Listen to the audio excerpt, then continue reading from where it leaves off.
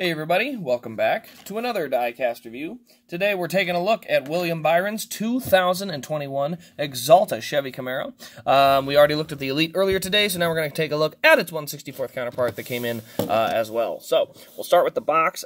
This one is still in the box, so it's got William Byron. Here you see, obviously, we got the window to the car, so that's the plastic block kind of box that they have, so you can see the car. That's still the style of the box we're using for 2021. There you see number 24, Axalta 2021 Camaro, limited edition, barcode on that side, and then Action Racing Collectibles on this side, ages 4 and up. This is the plastic chassis, not a metal one. Alright, so that's our box. Let's go ahead and get into the car here. We did pop this one out for photos. You can see here it is matte black around the side of the car, although you can see the decals for the stripes here, the blue, the green, actually have a little more gloss to them than the flat black itself. Looks pretty good. I actually really like the way that it looks. It doesn't, it's not super glossy, like, you know, you would see on maybe, you know, I don't, now that I think about it, I don't think any 1/64ths are super glossy. No, I mean, compared to, you know, the clear coat you get on the 1/24ths, I don't think I've seen 1/64th with that much, with a super glossy finish on them in a long time. I could be wrong, but, I mean, I have to go back quite a ways to remember the last time I got a really shiny 1/64th. It just looked really, really good. So I think they all kind of just have this basic finish on them. But anyway, we got number 24. We got Axalta. We got all the different decals over here that the same as the Elite.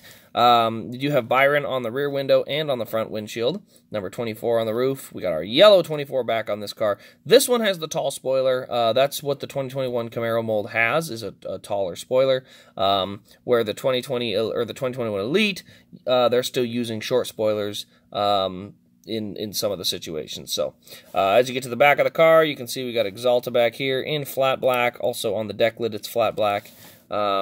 Go back around to the right side, same situation there. Flat black here. We got Axalta, and then there's our stripes. They said they're not super glossy; they're just glossier than the flat black. So on the hood there, we got Axalta in that bright red color for the hood, and then the bright white Axalta logo. I actually really like the red back on this car. I think it just looks good. I could say I think the green and blue and yellow could have been done a little different, but I do like it. I like Byron kind of getting his own look for Axalta instead of copying all the old Gordon designs. So, but then we got our Chevy Camaro nose from the 2020 season there.